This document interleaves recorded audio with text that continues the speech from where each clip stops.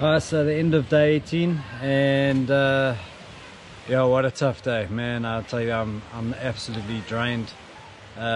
Roughest conditions we've ever had out there today. Again, massive swells coming from 12 o'clock and a current. But with all of that, we still managed to do 11.6, so I'm happy with that I can manage to get through. But it's not the 15 we're looking for, but at the end of the day, 11.6 in those conditions is amazing. Yeah, it was 4 to 5 foot swells again, just smashing down on me.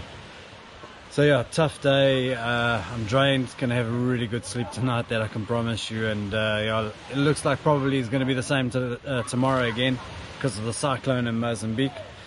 So yeah, praying for that thing to just move past, and then we can get some decent weather and some calmer waters.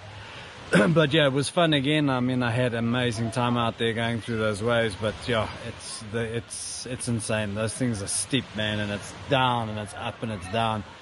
Everything at the moment while I'm talking to you is rocking as well, and the same for the crew. I think everybody's feeling a bit shaky today. So yeah, good day. Looking forward to tomorrow. Thanks.